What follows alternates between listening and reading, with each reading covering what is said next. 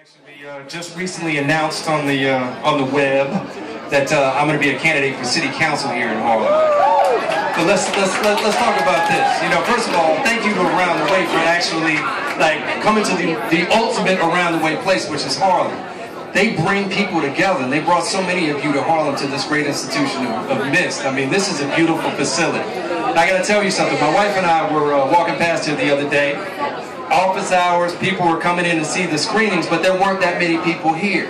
So let's get serious for a minute and realize that this is all fun and we're having drinks and all of that, but this app is about making sure we get our bodies into businesses that are owned by people that look like us. Okay? It makes it easy for you to make a decision about whether you're walking down and you want something to eat, whether I'm going to go to this place or I'm going to go support this place, because they are like us trying to make it happen and supportive of us. So don't forget that we all have a role in making sure that we do this. Now in Harlem, we have all of this development that's happening, all of these people that are moving in, and all of this exciting stuff that's happening.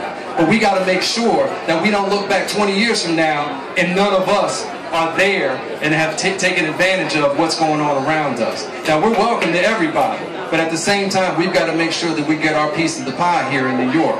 There's too much money at stake, there's too many opportunities at stake. So on that note, I hope all of you all leave here and are fired up about making sure that we support each other and our businesses. Okay? So let me get that commitment from everybody. Big round of applause for the black businesses and the black businesses like Around the Way and MIST that are bringing us all together. Thank you very much.